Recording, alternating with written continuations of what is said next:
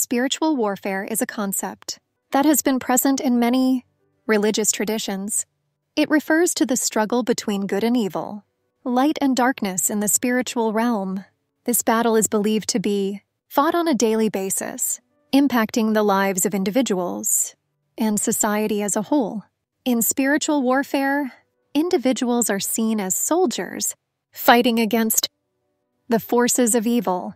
This battle is not fought with physical weapons, but rather with spiritual tools such as prayer, faith, and righteousness. It is a constant struggle to live a life that is aligned with the values and teachings of one's faith while resisting the temptations and negative influences that are believed to originate from the spiritual realm.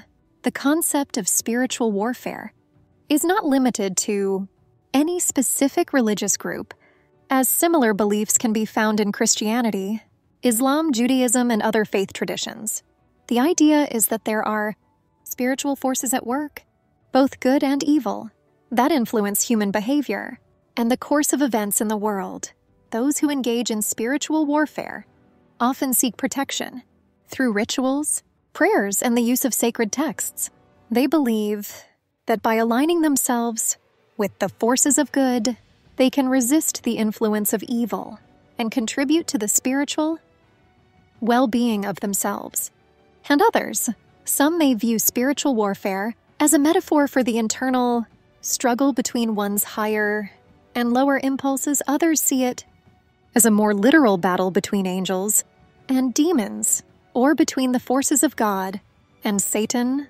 Regardless of the specific interpretation, the underlying message of spiritual warfare is one of vigilance, perseverance, and the belief in the ultimate triumph of good over evil. In conclusion, spiritual warfare is a deeply rooted concept in many religious traditions, reflecting the ongoing struggle between good and evil in the spiritual realm.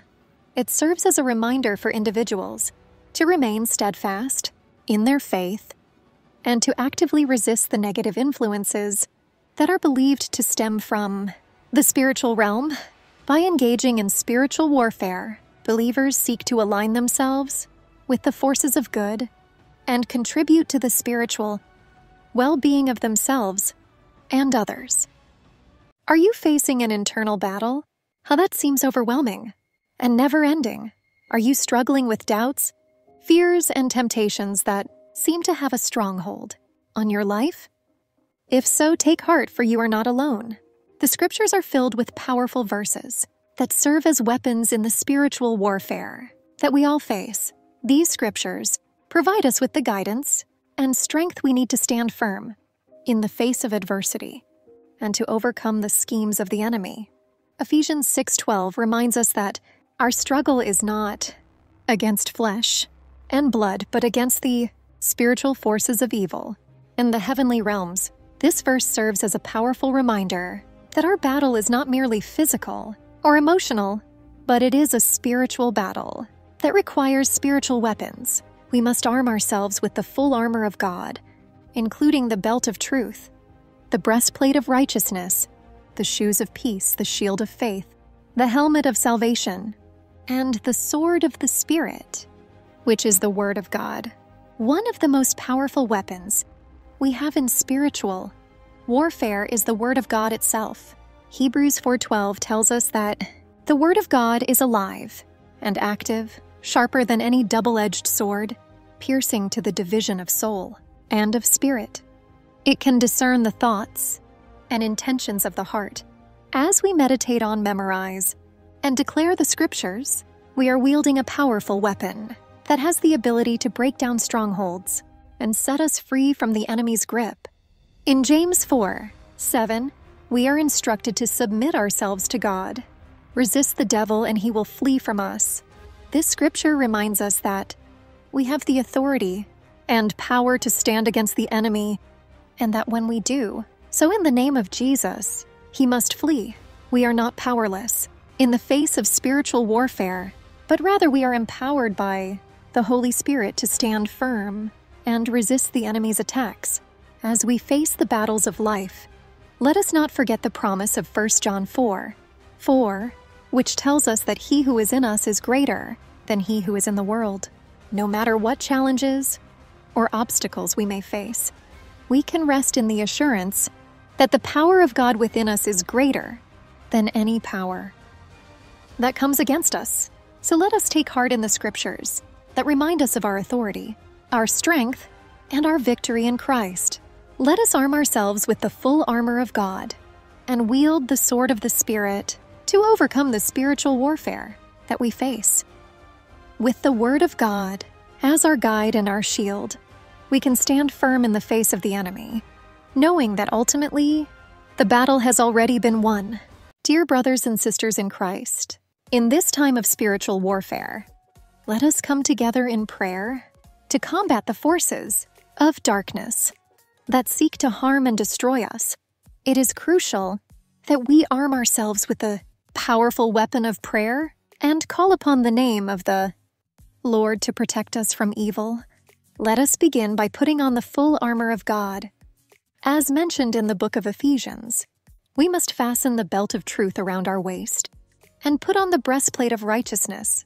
We must always be ready to spread the gospel of peace, for it is only through faith in God that we can extinguish all the flaming arrows of the evil one.